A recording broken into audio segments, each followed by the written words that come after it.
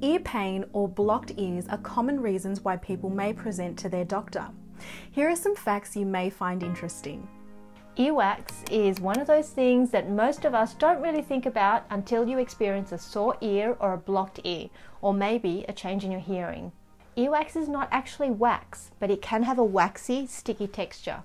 The medical name for earwax is cerumen. It contains sebum, which is a body secretion made up mostly of fat.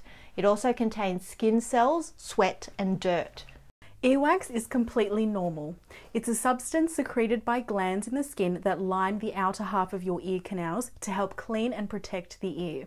Earwax cleans, lubricates, and protects your ear canal by trapping dirt and slowing the growth of bacteria. Earwax, together with the tiny hairs in your ear passages, trap dust and other foreign particles that could damage deeper structures in the ear, such as your eardrum. So, are there different types of earwax? Earwax can come in a variety of different colours, ranging from off-white to a light yellow, orangey brown, or black colour. Earwax can vary depending on your environment and diet. You may have darker wax if you work in a dirty environment, and earwax that has been in your ear for longer will generally be darker because it has trapped more dirt. There are two main kinds of earwax, wet and dry.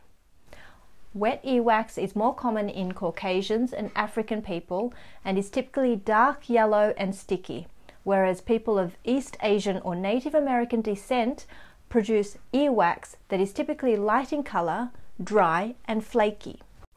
So how do I know if I have wax buildup in my ears?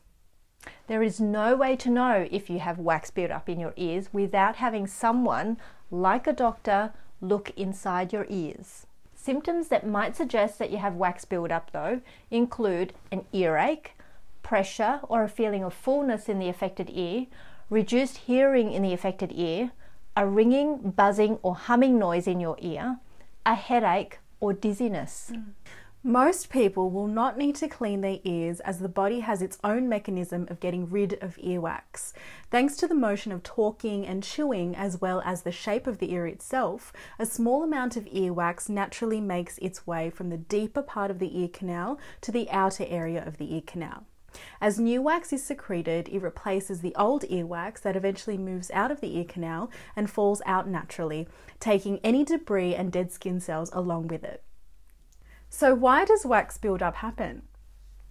If you secrete an excessive amount of wax, or if earwax isn't cleared effectively, maybe because you have a narrow ear canal for instance, earwax can build up and block your ear canal. When earwax accumulates in your ear or becomes too hard to wash away naturally, you may then experience symptoms of wax buildup. Earwax buildup commonly occurs if you try to clean your ears on your own by placing cotton buds or Q-tips or other items in your ears. This often just pushes the wax deeper into the ear and makes it even harder to come out. I know it's tempting, but by putting things in your ears, you can also risk causing an external ear infection, which can lead to pain, swelling, and a yellow discharge from the ear. Using cotton buds also risks the cotton tip actually coming off and getting stuck in the ear. Your ear canal and eardrum are delicate and can be easily damaged. Do not try to remove earwax yourself with any device placed into your ear canal. If you think you may have wax buildup, make sure you see your doctor, who may syringe your ears or use microsuction. If you have discharge coming out of the ear that is runny, green, bloody or foul smelling, you may actually have an infection of the ear canal. You may also be experiencing pain in that ear. This is called otitis externa or swimmer's ear.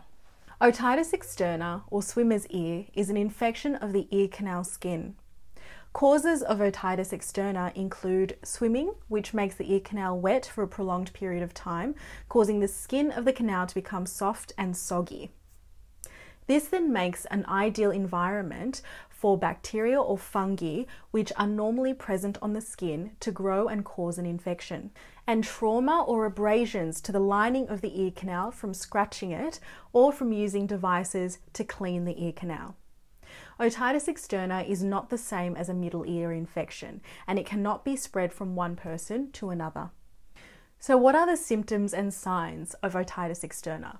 Some of the symptoms and signs that might suggest that you have an outer ear infection or otitis externa include pain when you tug at the earlobe, pain when you apply pressure to the prominence just outside the ear canal, which is called the tragus, itchiness inside the ear, or runny, yellow, foul-smelling green discharge. To prevent an infection of the ear canal, keep your ears as dry as possible. Use a bathing cap, earplugs, or custom-fitted swim molds when swimming. Dry your ears thoroughly using a towel after showering and after swimming. And avoid inserting anything into the ear canal to remove earwax. Remember, earwax helps protect the ear canal from infection. So how do you treat otitis externa? If you have ear pain or an unusual discharge from the ear, you should see your doctor who will perform an ear examination. Otitis externa can be treated with antibiotic drops, using tissue spears to collect discharge from the ear canal, and keeping the ear clean and dry. If you have any further questions or if you have any symptoms of wax buildup or symptoms of otitis externa, see your doctor for further advice.